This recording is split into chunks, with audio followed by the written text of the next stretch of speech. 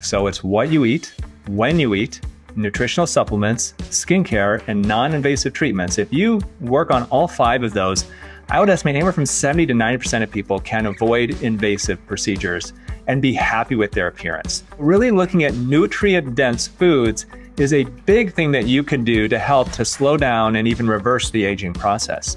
Red light therapy. What did the study say? They found that after twice-weekly treatments, after just 1 month, a statistically significant improvement in wrinkles, elasticity, and hydration. Hey everyone, before diving into the episode, I want to take a moment to invite you into our mindbodygreen ecosystem, where you can explore the infinite possibilities of health and well-being. All you have to do is click the subscribe button to hear more thought-provoking interviews with leaders in the health space. I am so grateful for all of you who have tuned in over the years, and let me tell you, it's only going to get better. So in the book, you talk about these 5 lifestyle conditions that can cause accelerated aging on the inside and out. You've got nutrient depletion, inflammation, collagen degradation, free radical damage, and buildup of cellular waste. Can you walk us through each one of these? Yeah, definitely. So the first one is nutrient depletion that you mentioned. And nutrient depletion, essentially, this is something that, interestingly, I hear this from my natural medicine, alternative medicine colleagues, but you don't hear it a lot from people in traditional healthcare and medicine. And it's the idea that the food that we're eating today is less nutritious than it used to be.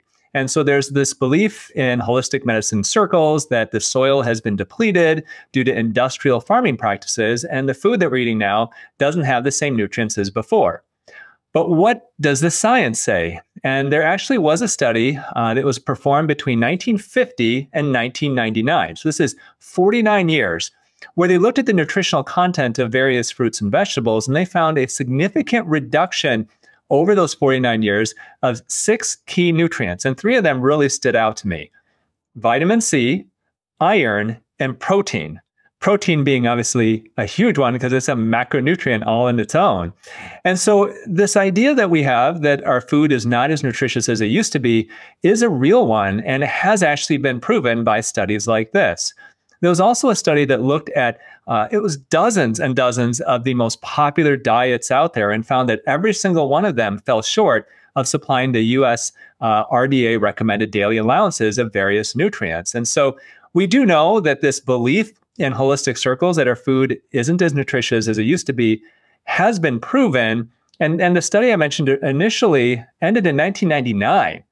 I mean, that was like 24 years ago. What are we dealing with now? And so really looking at nutrient-dense foods is a big thing that you can do to help to slow down and even reverse the aging process. On a personal level, I experienced iron deficiency. I was tending to eat a bit more plant-based, and I'm a pretty good eater. I don't eat a ton of processed food, and all of a sudden I developed an iron deficiency. I was like, this makes no sense. But sure enough, I developed one. I'm eating more meat now and supplementing, but I've come around to like accept that this is just the world we live in 2024.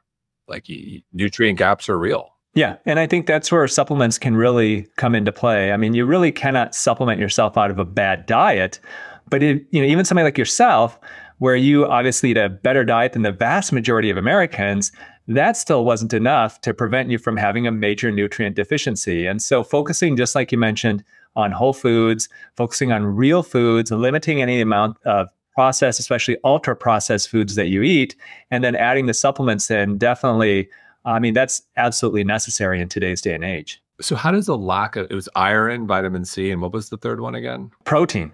Protein, of course. How does that age us? Let's talk about the vanity here.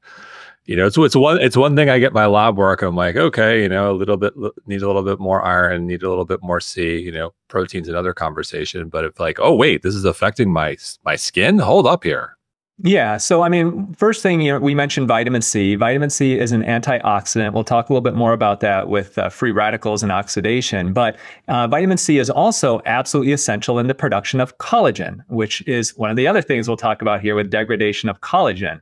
So collagen is a large protein. And in order for your body to construct collagen, it's a large protein, but it's also enclosed in these, or it is formed in fibrils.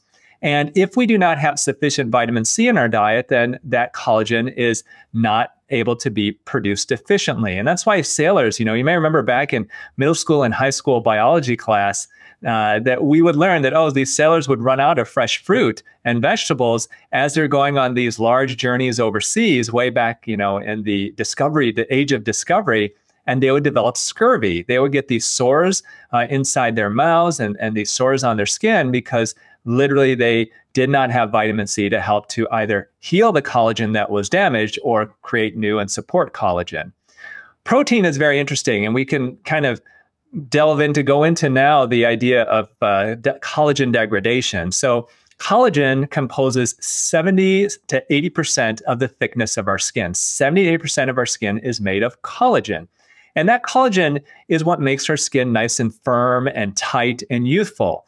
The way I describe it is kind of like the logs of a log cabin. And when you're young, those logs are nice and tight. That's the collagen. But what happens is after we hit about our mid-20s, we start to lose about 1% of the thickness of our collagen in our skin every year. That increases to 2% a year in women after they undergo menopause. And so our skin gets thinner, the collagen gets thinner, and that's why you may see women who are in their 70s and their 80s, and their skin can be just tissue paper thin to the point where even a scratch can actually tear their skin open. So really getting enough protein, because collagen, once again, is a large protein, is so important to keeping our collagen nice and firm and youthful. And so collagen degradation is a big thing. That also brings up to mind collagen supplements as well. Yeah, for someone who's going to supplement with collagen, what do you generally like to see in terms of amount? Each one is a little bit different. And I think the most important thing that I would recommend, because I find that the different collagen supplements do contain different amounts. I don't know that there's a standard amount, and even the studies I've looked at haven't really been very specific in how much collagen is given. The important couple of things to keep in mind with collagen supplements, though, as far as how to take it and all of that. The first thing is that you want to look for a hydrolyzed collagen peptides. So I mentioned earlier that collagen is a large protein, and that protein will get broken down in your stomach. And so companies that have high quality collagen in general will break that collagen down into individual amino acids or groups of peptides, and that allows the body to absorb it more readily. The other important thing with collagen supplements is that you need to keep in mind that there are 5 different types of collagen. Now, 3 of them are the most important. So type 1 collagen is in your hair, your skin, your nails, and your bones. Type 2 collagen is in your joints. Type 3 is in your muscle. Type 4 and 5 aren't as important. 4 is in your kidneys and 5 is in your placenta. But really type 1 through 3, those are the important ones. But let's say you are taking collagen for some joint issues. Let's say you've got some fibromyalgia or you've got some arthritis in your joints. Then it's important to make sure that your collagen supplement has type 2 in it, because that's going to help with your joints. Type 1 can help as well, just because it's in your bones, and the bones and the joints kind of work together, but it's not quite the same. And the same thing, if you're taking a collagen that's, let's say, type 2, that's not going to help your hair. That's not going to help your skin and your nails at all. Right. And inflammation, that's such a big, broad term that we all love in this space. Let's talk about inflammation. Yeah, so inflammation can be acute and it can be chronic. And this is a really, really important distinction to make. So acute inflammation is something that actually can be a very good thing. So you get a cut on your skin. Your body creates inflammation around that cut to help it to heal. Without inflammation, we cannot heal injuries. Acute inflammation can also be really helpful for us to rejuvenate our body, okay? And it's this idea of hormesis. But you can use this principle of hormesis where you put your body under a certain strain or significant stress in a controlled fashion, and your body can actually use that to recover in a more youthful, kind of an anti-aging way. So this is something that we see in our skin all the time with acute trauma to our skin. So let's say microneedling, a very popular treatment in aesthetic medicine, creates acute inflammation, acute trauma to the skin using tiny little needle pokes. Lasers do it using light energy to create heat. Chemical peels do it using acids.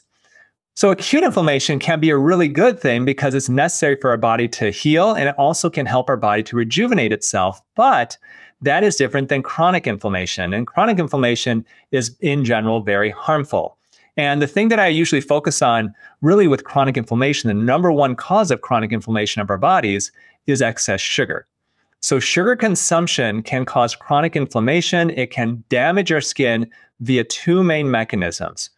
The first one is glycation. So sugar molecules can bond to the collagen fibers and the elastin fibers in our skin. And I mentioned earlier that our collagen is like the logs of a log cabin. And as we get older, those logs become frayed. They start to fall apart. They get weaker. Our skin gets rougher in texture. It gets droopier. It gets looser. So what sugar does is sugar can come along and it can actually bind to that collagen, and causing those fibers become even more kinked. And this collagen sugar hybrid, this connection, are called advanced glycation end products, otherwise known as AGEs. And AGEs are damaging to our skin for obvious reasons, because once again, the collagen that we want in those tight fibers becomes permanently kinked. On that note, the dietary consumption of sugar is inflammatory and can ultimately hurt our skin health. There's also a growing school of thought around seed oils, and seed oils being highly inflammatory. And I've seen a lot of conversation. I don't know if there's real science there, not only damaging the skin, but also connecting seed oils to sun damage. Mm-hmm. Yeah, I haven't seen a lot of evidence with sun damage, but I think where seed oils can really come into play as well is in free radical production. And that will be the next thing. So free radicals and oxidation, that's the third or fourth main cause of aging of the skin, free radicals and oxidation. So this is going back to our high school chemistry and all of that. And really, basically, the way that this works is that there are, our body, we have a certain metabolic rate, metabolism. Our body, the fact that we are alive, our body creates waste products called free radicals. And these are made by our body just naturally. Everybody who's alive, your body creates free radicals. Well, free radicals can actually damage our cells, the DNA of our cells, if given the chance. They basically attack the cells and they steal electrons from them. So our body's natural defense against free radicals are antioxidants. And if you've been listening to this podcast, you've heard a lot about antioxidants in the past, eating antioxidants, applying antioxidants to your skin. Antioxidants neutralize free radicals. And this is basically this kind of a give and take mechanism that occurs in our body, kind of a homeostasis, ideally. So if you're eating a healthy diet, you're having a healthy lifestyle, then the idea is that your body is not going to create more free radicals than it can naturally neutralize using its antioxidants. But there are outside sources of free radicals as well. The pollution in the air, smoking, ultra-processed and fried foods. These all can contribute to the free radicals that basically will attack our skin. And at some point, you can develop so many free radicals by, once again, doing those types of things and eating things like seed oils or foods fried in these seed oils at high temperatures. And now your body's got so many free radicals that it cannot handle it with its natural amount of antioxidants.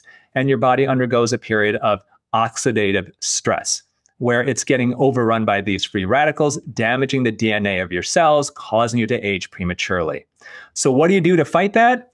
Antioxidants, once again. So your body will create antioxidants on its own, but you can also ingest antioxidants via colorful fruits and vegetables. Okay, it's the actual pigment in those fruits and vegetables that are the antioxidants.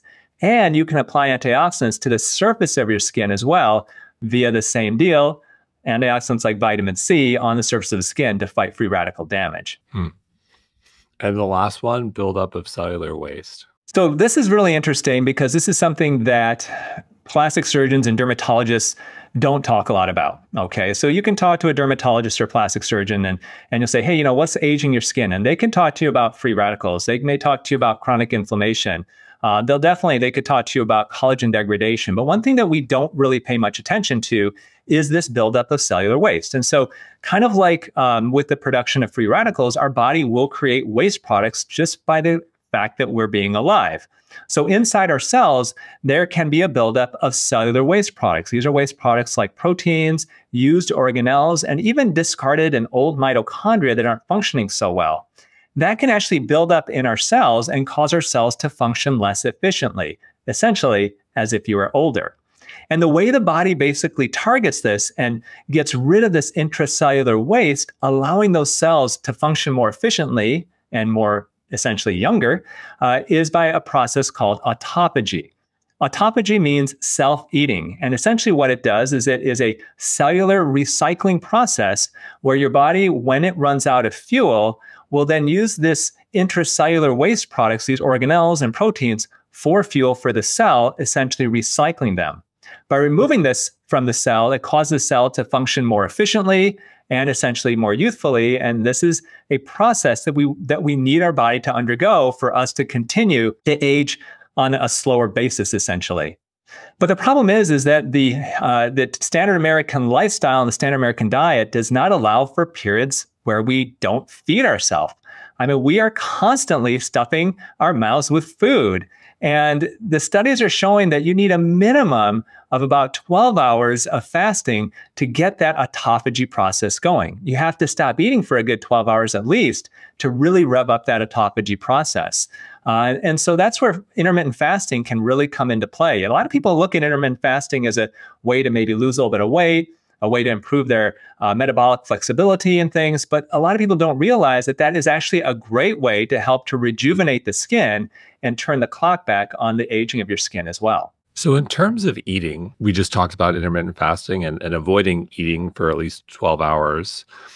How can I eat my way to better skin? What's on your anti-aging grocery list? Yeah, so the first thing I encourage people to consider are good, healthy sources of protein. So once again, collagen degradation, loss of collagen is a huge deal with getting older, and collagen is a protein. So you want to look at healthy sources of protein.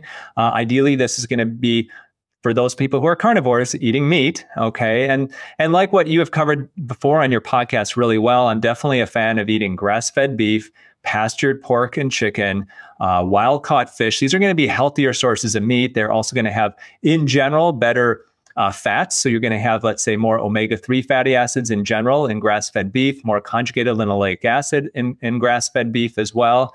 The fat content, the omega-3 content also with wild-caught fish is going to be better. But ideally, looking at healthy sources of protein would be the first thing that I would look at. And that would then help, once again, for collagen degradation. That would help with nutrient depletion. When we're looking, however, at things like inflammation, then there are certain categories of food that I would really focus on. So there are certain types of foods that are definitely anti-inflammatory. And if you're looking at that, then good, healthy fats are anti-inflammatory. And so I typically would focus on omega-3 fatty acid-rich foods. So these are wild-caught cold water fish. So you're looking at salmon, tuna, trout, mackerel, sardines. These are all great sources of omega-3 fatty acids. And also you want to look at good, healthy sources of monounsaturated fatty acids. Okay, the other source of good anti-inflammatory fats. And so you're going to look at olives, avocados, olive oil, nuts, and seeds, all those great sources of those monounsaturated fatty acids. So for each of these kind of causes of aging, you can really kind of pick different sources of food. Also with reducing inflammation, I'm a big fan of fermented foods as well. And do you have a view on dairy? So yeah, I'm not a big fan of dairy. I still intake some dairy just because I do like my pizza. And the one place I'll get dairy typically is there. It's interesting. My wife is a pediatrician, and throughout her whole career, up until the last several years, she encouraged all of her patients and the parents to feed their children milk. And this was because the dogma in her field is that kids should grow up drinking milk. Well, we don't have any milk in our house. We haven't had milk in our house now since she has, done some research and looked at a lot more of kind of alternative medicine practices and finding that, actually milk can be potentially harmful. We had a family member of ours, a child, who was having some issues with tics and Tourette type symptoms. And when that person was taken off of milk and dairy products, they went away. And so this is something that's been very eye-opening. I know that there's a trend now towards full-fat dairy and maybe dairy not being that bad for you. When you're looking at skin health, I would disagree. interestingly, as alternative medicine now is kind of getting back to liking dairy, some people are, traditional medicine is trying to go away from dairy. It's like they're behind the curve. And it's funny because a few years ago, I would post about how I'm not a fan of dairy and with hormones and the antibiotics and the inflammatory nature of it. And I'd have people comment attacking me about it. Now, once again, there are traditional medicine docs and even dermatologists who are saying, yeah, if you've got acne issues, first thing to do, try going off of dairy and see how you feel. It's really entering the mainstream now. Well, this is one where it seems like quality matters. If you're referencing hormones and antibiotics, that would be conventional dairy versus are you having 100% grass-fed dairy? Yeah, but I think even with that, aren't we still dealing with hormones because it's naturally the product is from a lactating cow? Correct, but there's nothing artificial. Yeah, so I mean, you may not be dealing also with antibiotic residues and all of that, but I still think you have hormones with the milk that just isn't going to be naturally there. But either way, it's not something I think in general, when you're looking at what's good for the skin and skin health, dairy is in general inflammatory. And so it is something that I do encourage people to go off of, or really more to limit. I think it's hard in today's society not to have any dairy at all, but to try to limit it. Yeah, that's in general. I think yogurt for some people, that can be a good source of probiotics for them. And here in our society, there's, not a lot of people get probiotics through their food. Yogurt's really obviously the most common source. What about coffee? So coffee, I think, is great. It just comes down to what you put in it. Coffee is filled with antioxidants. And so I look at it in two different ways. And I used to drink a lot more coffee than I do now. The first thing with coffee is it is filled with a lot of antioxidants. So on the surface, I think coffee is a very skin healthy food. The negatives obviously is caffeine, and caffeine can be a diuretic. And so you can dry out your skin a little bit with it. I'm also not a big fan that is addictive. And so in general, I'm not a fan of anything that causes your body to become addicted to it. And on a different note, I used to drink a lot of coffee with collagen in it. And I thought, it's a double whammy here. I get the benefit of the antioxidants in the coffee, and I'll throw a little bit of collagen in it, so you get the benefit of that. And then sometimes I'd mix that even with some butter coffee. But the problem, honestly, is I went to my dentist and she's like, hey, you've been drinking a lot of coffee? And I was like, yeah. She goes, I could tell your teeth are getting stained. So I'm like, okay, so now actually we'll drink my collagen in hot water in the morning, and that's fine. And my teeth are staying white, so that's good. Something else that can stain, red wine. What about red wine? Yeah, so, I think that too lately has been a bit of a controversy. There has been this idea of the French paradox, where red wine is filled with antioxidants. The big one is resveratrol. Is that contributing to the longevity and the heart healthy benefits of red wine potentially, or is the alcohol in it a net negative? And I've always believed that in general, not drinking alcohol is going to be better than drinking it. If you do drink anything, then a glass of wine a night at most. Red wine specifically is what I would recommend. I do think you get a lot of antioxidants with it. White wine, not as good as red, just because it hasn't had the contact with the grapes for as long. But the red wine having good antioxidants, especially resveratrol. If you're going to drink wine, then that's what I would do. And once again, just limiting it to one glass a day. I love it. I love a good glass of red wine. Usually dry farm wine. And I am a fan of dry farm wines. I actually included that in the book. The crazy thing though, Jason, is that I used to get dry farm here in Michigan. I'm in the Detroit area, and the state does not allow it anymore. So we used to get a carton of it. I think every 2 months we had a carton, and I would hand it out to my employees and bring it home. And it's the only wine that I can drink that I would feel fine afterwards. I don't itch afterwards and stuff. Yeah. Yeah, but then there's something that happened with the state of Michigan where they only allow direct wine purchases. And because Dry Farms Wine, they don't necessarily produce all of their wine. Some of it, they're an intermediary. They can't ship it to Michigan. Todd, the founder, is a friend. He also lives in Miami now. And we will solve this. We will offline. We got to get you some wine.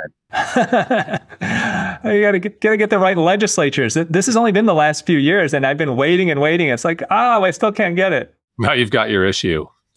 Important issue to vote on. So we haven't talked about grains. Do you have a view on grains?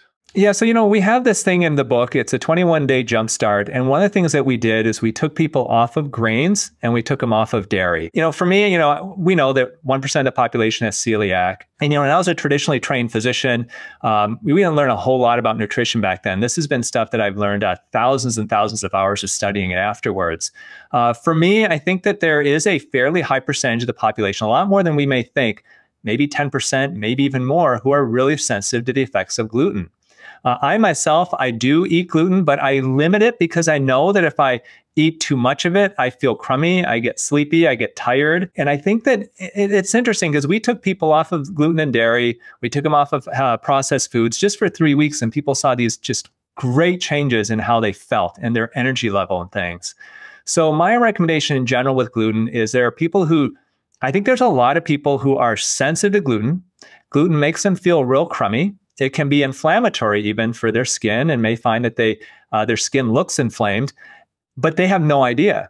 And unless they go off of it, and I typically recommend people, and in my book, that's what I recommend, is just take 2 to 3 weeks, go off of gluten and just see how you feel. Maybe you don't feel any different. That's okay. And if you don't, okay. But I bet that there's a pretty big percentage of people that go off of it are going to feel more energy. They're going to feel less tired. Their digestion's going to feel better. They may feel less gassy. And this is something I think that traditional medicine has failed in educating people, whereas alternative medicine has really done a good job. Yeah, I don't think traditional medicine does a good job with elimination diets, where let's just remove things and see how you feel. And you can learn a lot about yourself. I think it's a common sense thing. And I do believe in bioindividuality. I don't think everybody fits in the same, in the same kind of structure, and everybody's body doesn't react the same way. It's funny because medicine is very good at finding large patterns. And so if there's certain things where we can find a pattern of thousands of people, and in general, people follow the same pattern, that's fine. But not everybody's going to follow that just because the vast majority of the public may. There are going to be outliers. And unfortunately, I think traditional medicine is not good at dealing with those outliers and saying, hey, you know what? Your body reacts a little bit differently. Your lab may be quote unquote normal for what we normally see, but for you, that lab is abnormal, because obviously your body is not functioning the way that it should. It's the same thing with gluten. It's like maybe the majority of people can tolerate and feel just fine, but there is a percentage of people who just don't do well with it. And so those are people that may not, be represented in these studies so much because it's a small segment. And are you having Wonder Bread, or are you having like great organic fermented sourdough? Yeah, is your bread sprouted? Is it a sprouted grain versus, yeah. So I think that a lot of that, and then now we also know that there's different strains of grain, and there are those people who go to Europe and they can eat gluten and do just fine, yet they come here to the States and it's not good. Unfortunately, it's, we don't have a lot of control over that, and that's what makes it so difficult. So we believe in lifestyle modification first.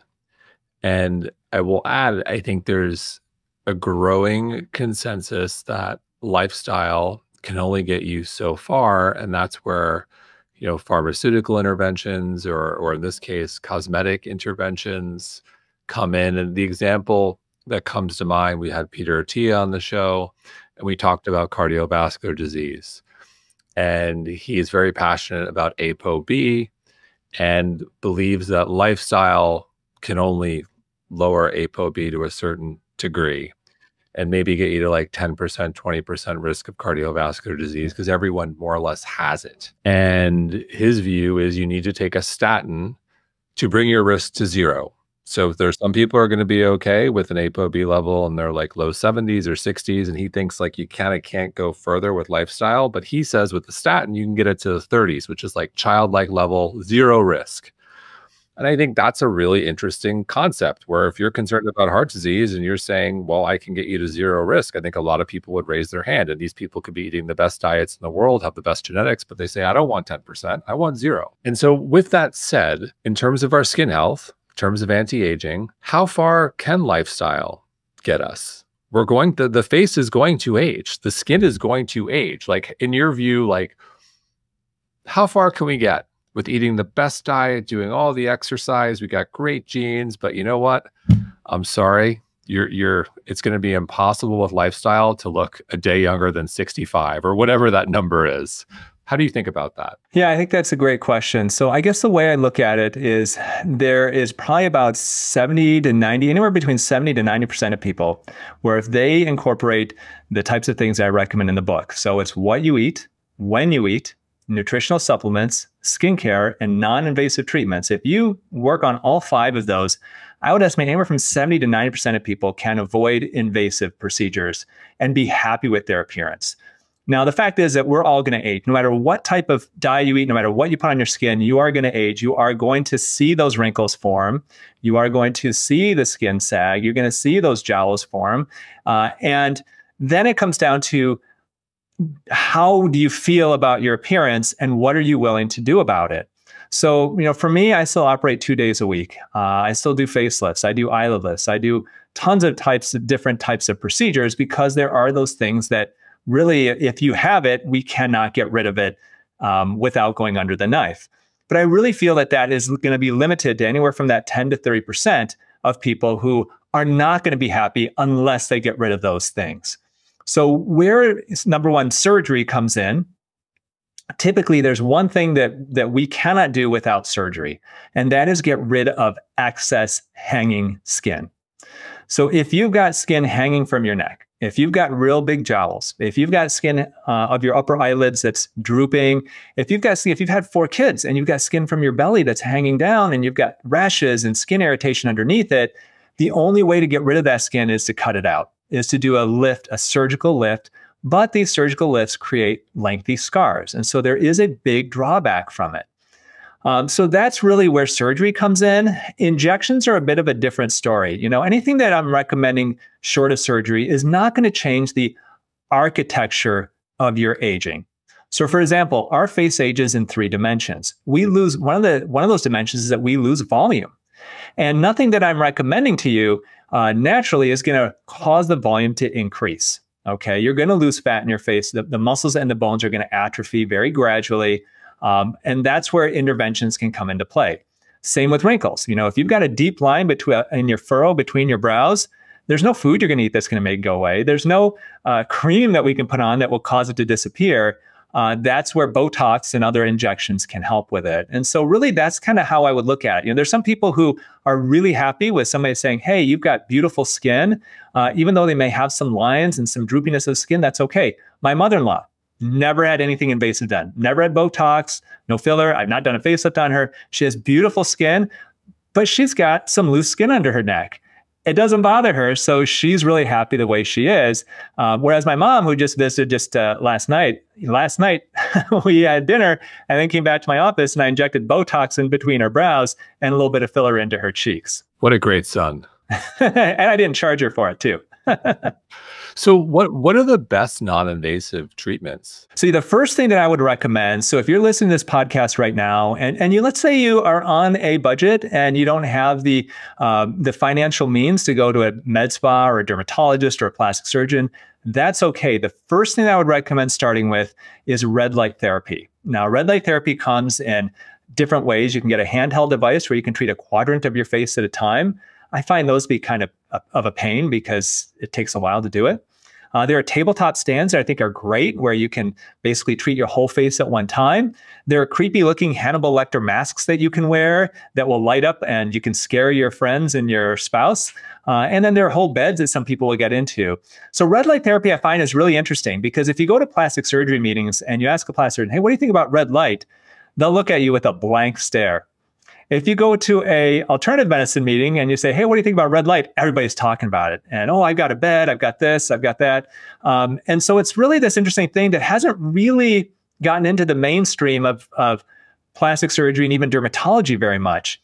Yet there are a lot of studies that show that it seems to help. So the idea behind red light therapy is that red light basically contributes energy to the mitochondria in your cells. Mitochondria are the powerhouses of your cells, and it causes those mitochondria to create more ATP, or essentially more energy. And so it's this idea that you're transferring energy to your cells to cause those cells to basically function in a more efficient and more basically youthful manner.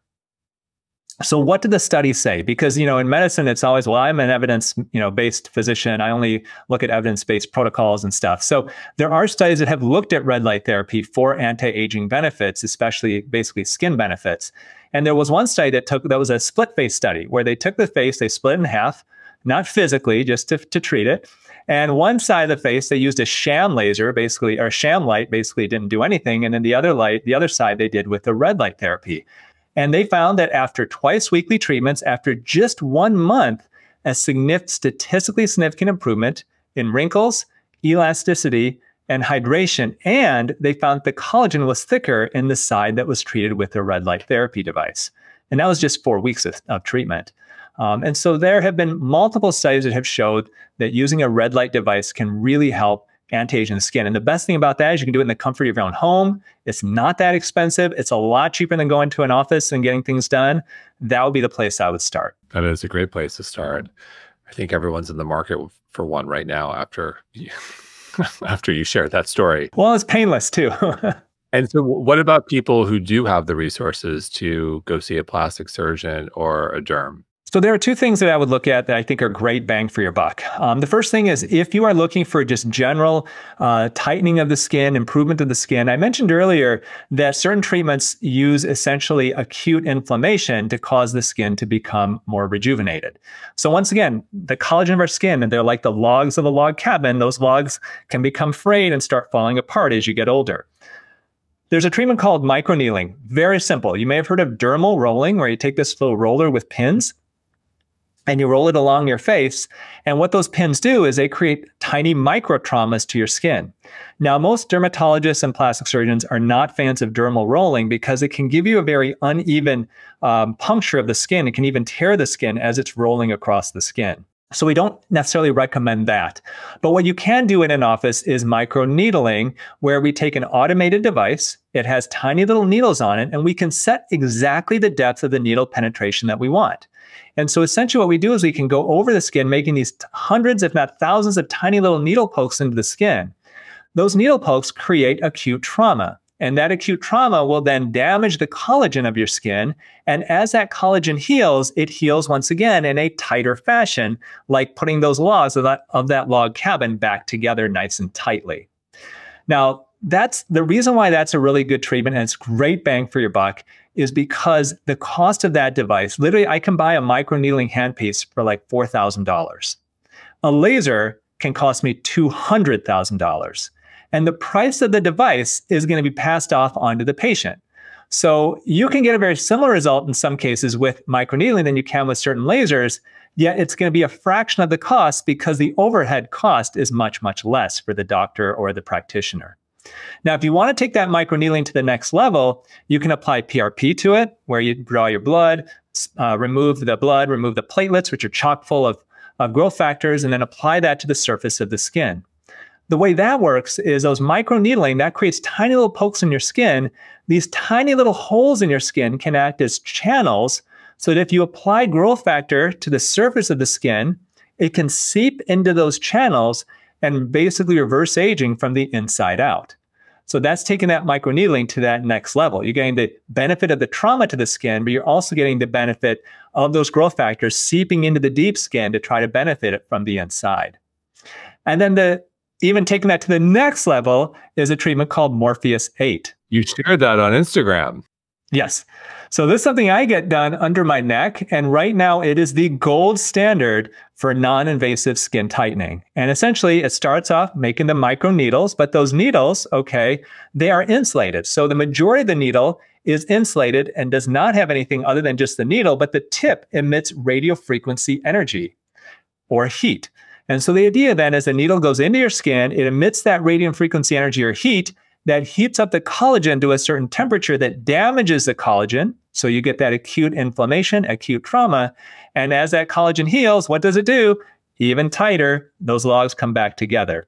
And then after you do a microneedling or the Morpheus 8 treatment, you can always throw on some PRP on top of that if you want to get it that way as well. And all of these are not that expensive compared to, let's say, laser treatments. And not when the Morpheus 8 tightens the skin under the neck. Yes, so that is, I do it under the neck. You can do your whole face. Some people do it on other parts of the body as well. But that right now is the gold standard for non-invasive skin tightening.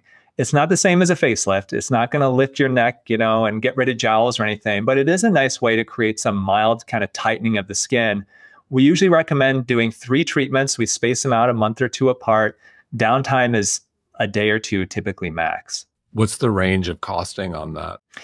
Depending on how much of an area you treat and where you get it treated at, you could probably get it done for as little as $500 or $600. If you do the whole face, it can get up there in cost, though. I mean, you could get potentially, depending on where you have it done, you can cost over $1,000.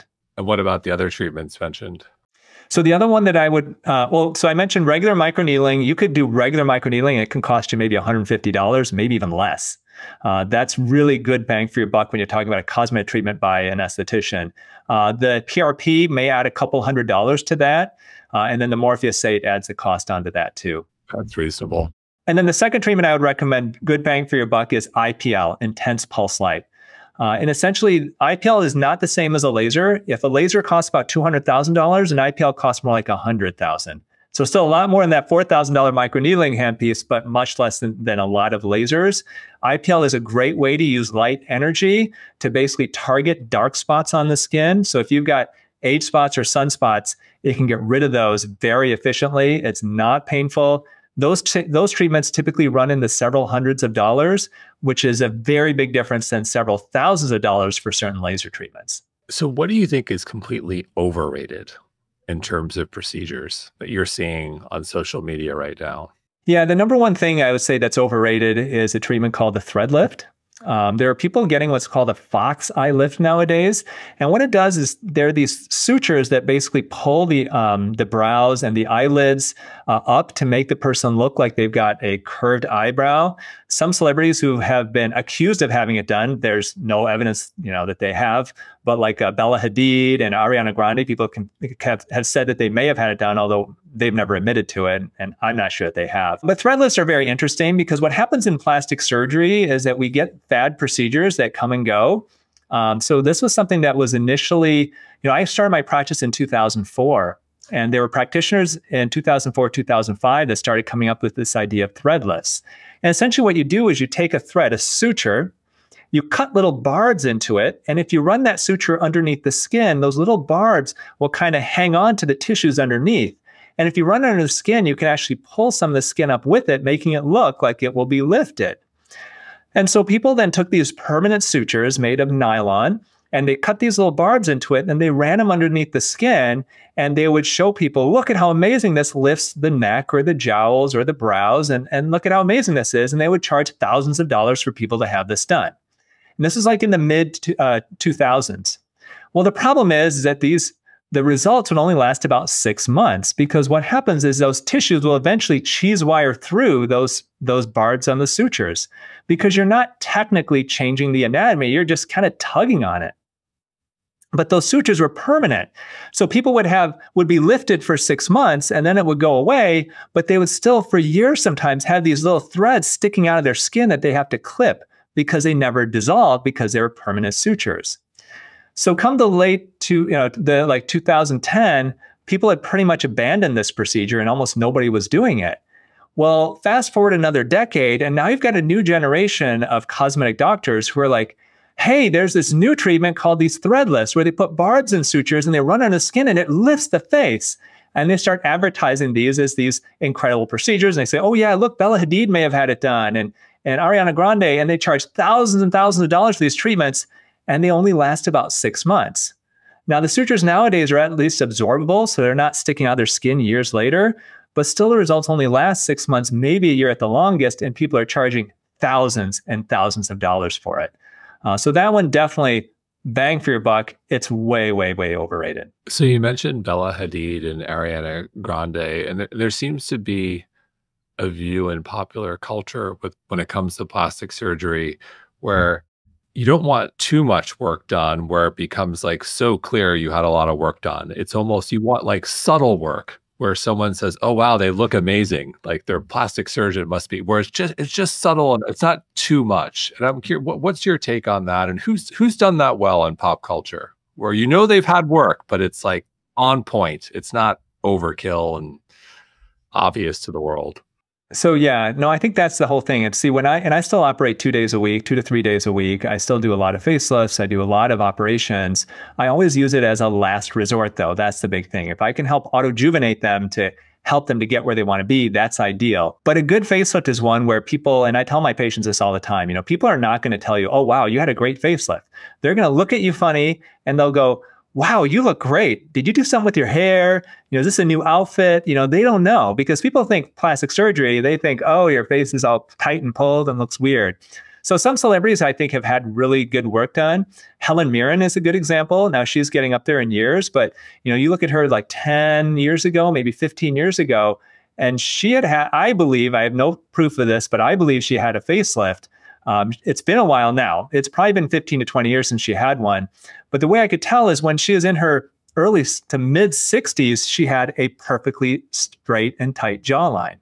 That's the number one not really red flag, but that's the number one sign of somebody who's had a good facelift, is if you see somebody who's older than 60 and their neckline is perfect, there is almost no way that that is natural. Okay, so that's why Helen Mirren, I'm pretty darn sure, has had a facelift, is because there's no way that she had that type of a neckline at that age.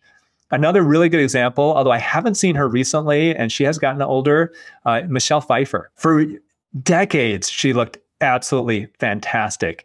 And that's where she's doing little tweaks. She may have had a facelift at one point, but not overfilling, not overdoing things. I think she's a great example of just really aging very gracefully, but most likely she's had her share of work done. What about Tom Cruise? So Tom Cruise, I think, has had some work done as well. I believe he's had a facelift. I think he's recently had some fillers because his face does look a little bit on the puffy side. I also think with Tom that he's one who does autojuvenate. Like, I bet you his lifestyle is better than both of ours. He's probably got a team of nutritionists and chefs, personal trainers. My guess is he's living the cleanest lifestyle anybody can. And that is really slowing down those aging processes. But I have looked at some of his photos pretty carefully. And I do believe at some point he has had a facelift. Because same deal with him, at his age, he should have more loose skin of his neck than he does. He should have some semblance of jowling, which he really doesn't. This is typically a sign of somebody having had a really well done facelift. And I don't see, one way people hide it is that they have hair that hides over their ears.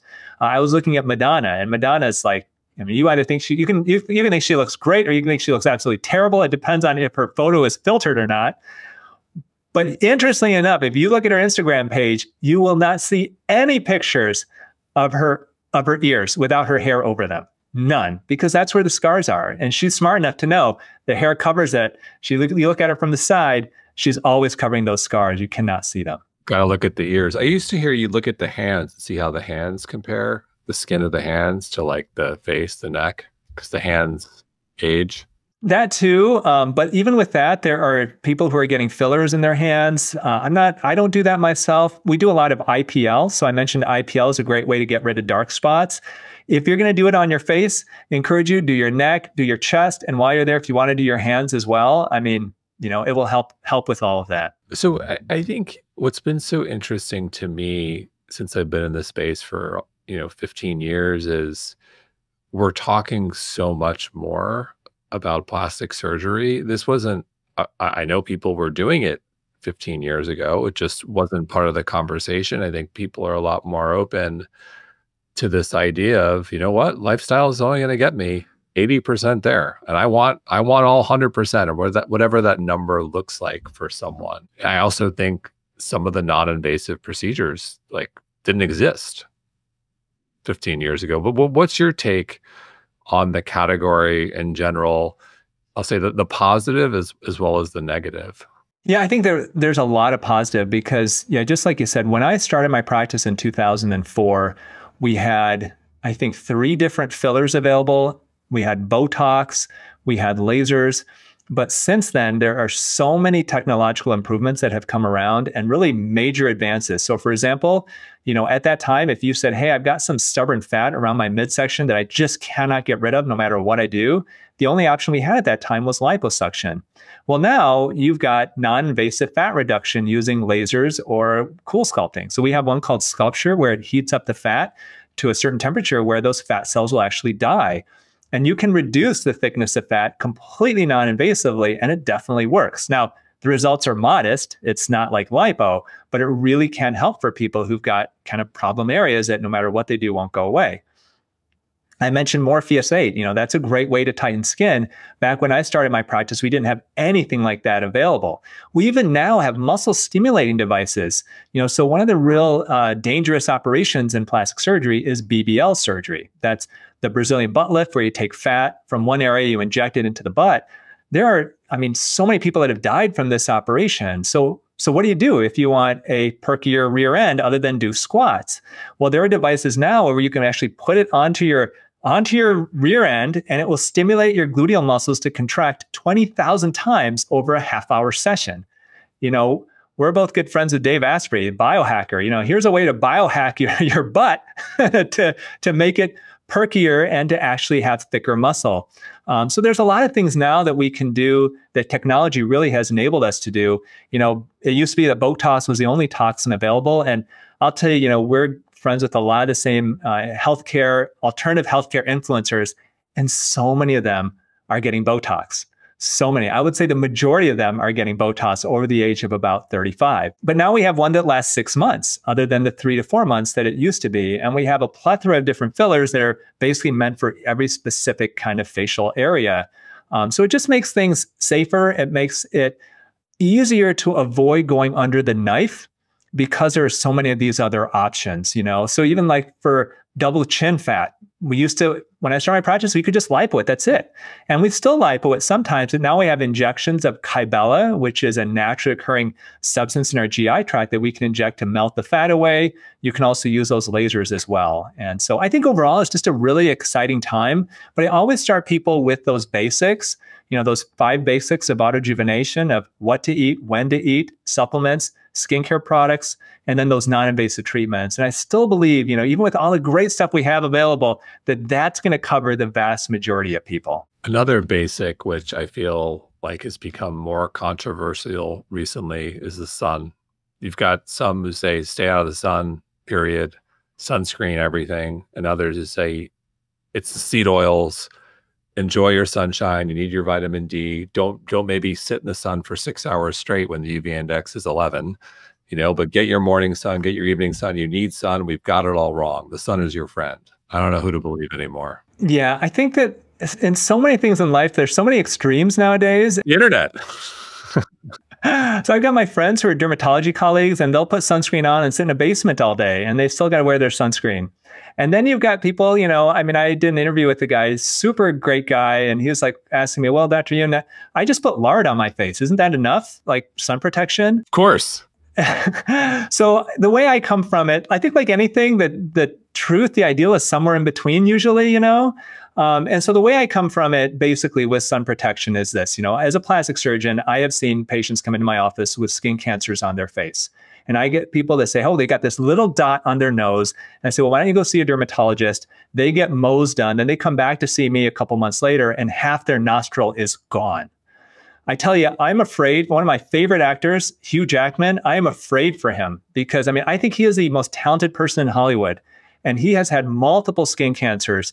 At some point, one of those cancers is going to show up on his eyelid or on his nose or something like that. And he could be permanently disfigured from it. So you do not want to get a skin cancer on your face, period. Take that from me. However, I also see there's a massive benefit psychologically and possibly metabolically of getting sun, especially early in the morning with your circadian rhythms and things. So where is there a good medium? So my recommendation in general, I don't wear sunblock every day. If I'm going to be out in the sun during the day, then I always will wear it. But at the same time, I think that it's choosing the sunblock that you use. Okay, so there's a difference between sunscreen and sunblock. Sunscreens are chemical, where the sun hits your skin. Those chemical sunscreens are absorbed into your skin, even into your bloodstream, and they will create basically a chemical reaction to block the effects of those UV rays on your skin.